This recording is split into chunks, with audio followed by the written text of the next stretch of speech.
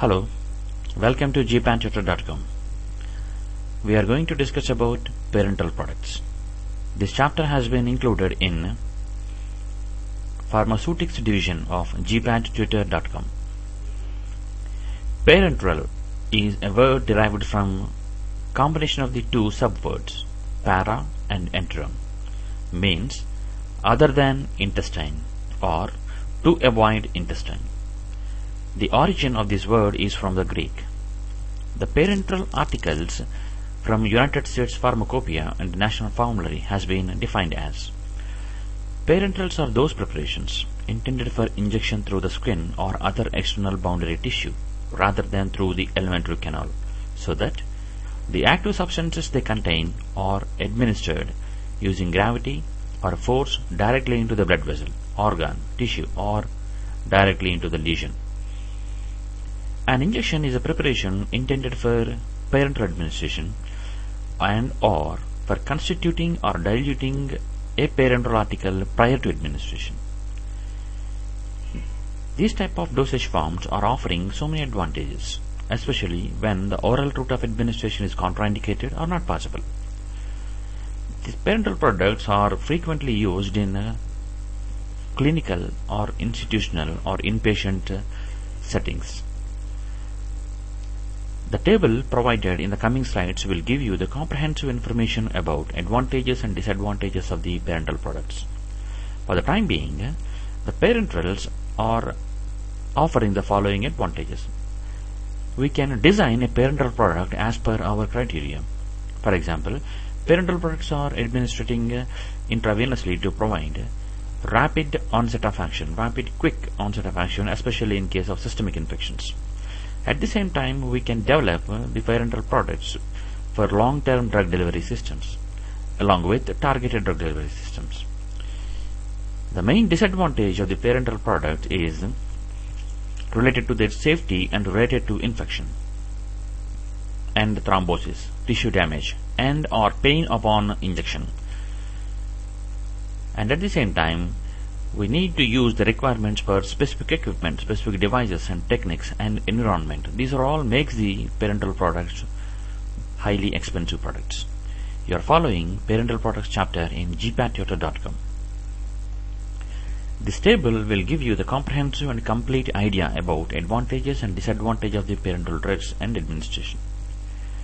Coming to the advantages, this is the right route of administration when the patient is unconscious, unable to take orally. It provides a rapid and a quick onset of action, very useful in emergency situations. In case of subcutaneous injections, the patient can administer by himself or herself.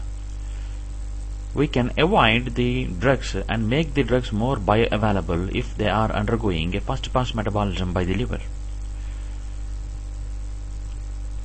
And it is useful to introduce the drug directly into a respective tissue by means of a targeted drug delivery systems. So coming to the disadvantages, there may be a chance of potential sepsis, thrombophlebitis, and fluid overload, air embolism, and extravasation. For continuous clinical settings, chronic clinical settings, expensive method, and it is costly to produce. There may be a chance of infection at the site of injection, and psychological distress by the patient may also a disadvantage or associated with parenteral products. Usually, the parenteral products are classified into two types: small volume parenterals and large volume parenterals, based on their availability in volumes. Small volume parenterals or injections are having maximum less 100 ml or less than 100 ml. They are provided in sometimes single and multiple dose containers. In large volume parenterals, the volume is definitely more than 100 ml and it can be carried up to 1 liter in case of IV infusions. They have been given only in single dose containers or single dose injections. Both the cases, they should be pyrogen free, free from particulate matter, and they should be isotonic with the normal body fluids. US Pharmacopoeia classifies the injections into 5 different types. The dosage form selected for a particular drug product is mainly dependent upon: number 1, the characteristics of the drug molecule, that means stability in the solution, stability in infusion, continuous infusion, and also solubility and injectability. The second classified drug depends upon the desired therapeutic effect of the product, sometimes immediate, sometimes release, sometimes targeted, sometimes more time effective. The desired therapeutic effect of the product also makes the compounds different. The desired route of administration is the third variety of classification provided by United States Pharmacopoeia. And sometimes type of the product, that means they are sometimes pure solutions, true solutions, and sometimes they are emulsions. In both the cases, they are miscible with the blood and can be injected via parenteral routes of administration. Fifth classification provides the dosage forms which are immiscible with the blood.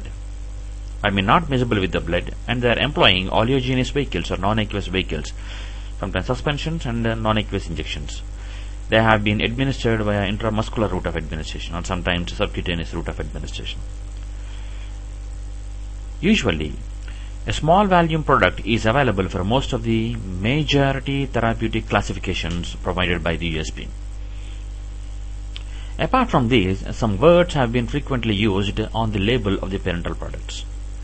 We are going to discuss about these words. You are following Parenteral Products chapter in GPAT.com. This chapter has been included in Pharmaceutics division, and you are watching and listening the sample video of parenteral products. A drug injection is a liquid preparation that is composed of the drug substances or solutions.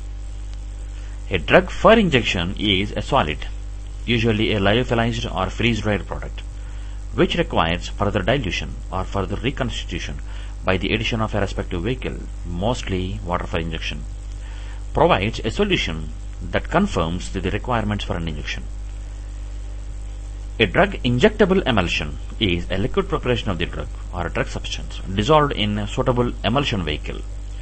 A drug injectable suspension is a liquid preparation of solids suspended in a suitable vehicle. A drug for injectable suspension is again a dry solid, often lyophilized or freeze-dried, which upon dilution by adding a suitable vehicle will get a sterile suspension ready for injection, which produces a preparation that all aspects meets the requirements of an injectable suspension. Low volume parenterals are often administered via intravenous infusion in a large single dose container. The therapeutic goal of these products is to provide electrolytes, body fluids, and nutrition. The large volume parenterals are always purely sterile products.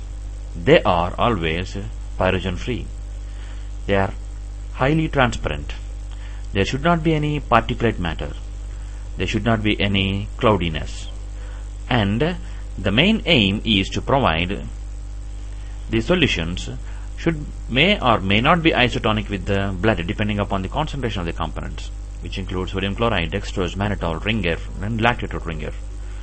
At the same time, they contain sodium bicarbonate, ammonium chloride, sodium lactate, fructose, alcohol, and dextran, and amino acids. You are following the chapter Parenteral Products.